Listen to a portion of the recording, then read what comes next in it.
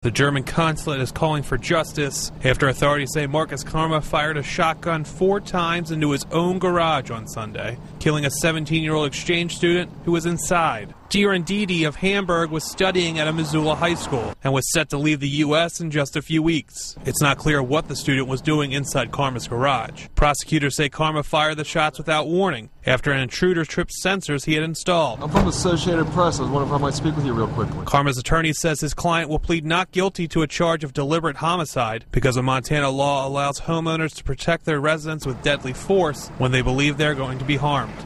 Bob McCall, Associated Press.